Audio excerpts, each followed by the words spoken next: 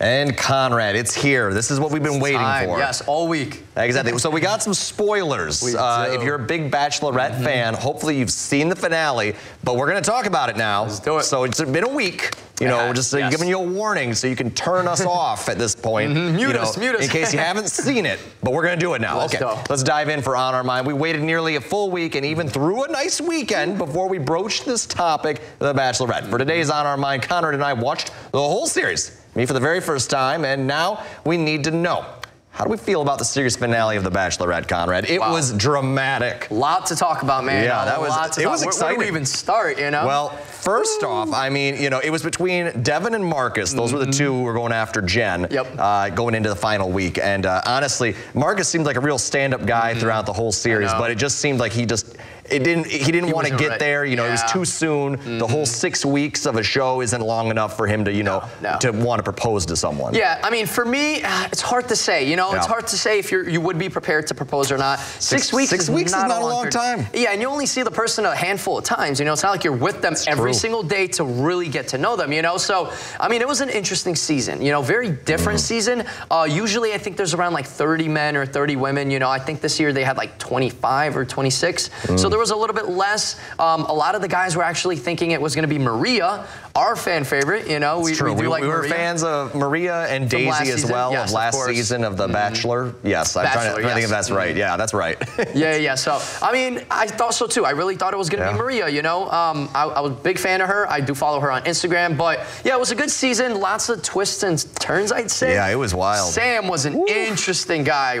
I thought he started off real nice at the beginning. And then this guy just, he kind of forgot to focus on Jen. The love part. The love part of the entire any date. Exactly. Like I don't think he could like describe anything about Jen. Yeah, and it's just as a person, which is wild. Exactly. Yeah, it's incredible. I mean, because she asked him a question. She's like, okay, so if you love me, tell me one thing that you like about me. One thing. He couldn't even say one thing. Nothing. I'm mind blown. Like, I have friends, you know, like girls that are friends, and you get a whole list of good things about them, you know, and he couldn't say one thing. Couldn't do one thing. All he kept on saying was the ferocious love.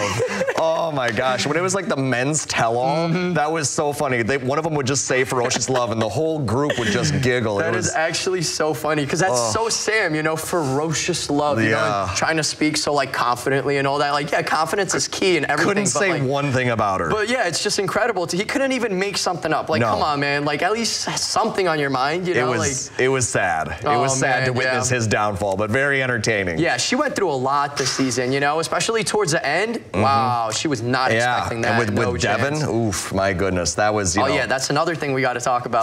Yeah, that was wild. You know, Devin, you know, maybe you best to describe this one here. Yeah. So Devin, you know, he was going far. He did tell her he loved her, like, you know, week 4 or week 5. He went out pretty early to say He had a good start, you know. He had a good start, but he just didn't finish, you know. I mean, he did finish, but then after they left, you know, he was just like, hey, we're done. He broke it off just like that. Meanwhile, like a week before, he was telling her, I'm never going to abandon you. I know you had like a weird family situation, you know, when you were growing up, but I'm never going to do this to you. Like, everything he was saying was just the right things, right? Yeah, no, you're exactly right, Conrad. He was saying everything you want to hear, and then as soon as it was done, it was just Jen was saying at the, you know, the tell-all after, you know, and she was like, yeah, he basically just, you know, wasn't replying to my texts. Wow. It's like, you know, we were engaged, but, you know, it's just like no commitment. And then like, she's like a month and a half down the road, he just decided to, you know, call her up on the phone and say, hey, we're done. Yep. And then, you know, the next day he was, you know, hitting up people on Instagram, a social media thing,